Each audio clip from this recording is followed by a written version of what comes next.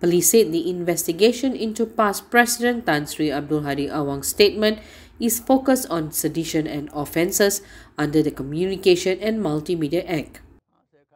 Bukit Aman Crime Investigation Department Deputy Director, Deputy Commissioner Datuk Suresh Kumar G Suppiah said the investigation is being carried out under Section 4 Subsection 1 of the Sedition Act 1948 and Section 233 of the Communication and Multimedia Act 1998. In a statement on Sunday, DCP Suresh Kumar said the investigation is ongoing and the public is advised not to speculate in any way that will disrupt the process. He also said action will be taken against anyone who threatens the peace and safety of the country. This comes after Sentul District Police Chief ACP Bay Eng Lai said last week that the police have received reports lodged by Amanah and Selangor PKR youth at the Dang Wangi Police Headquarters.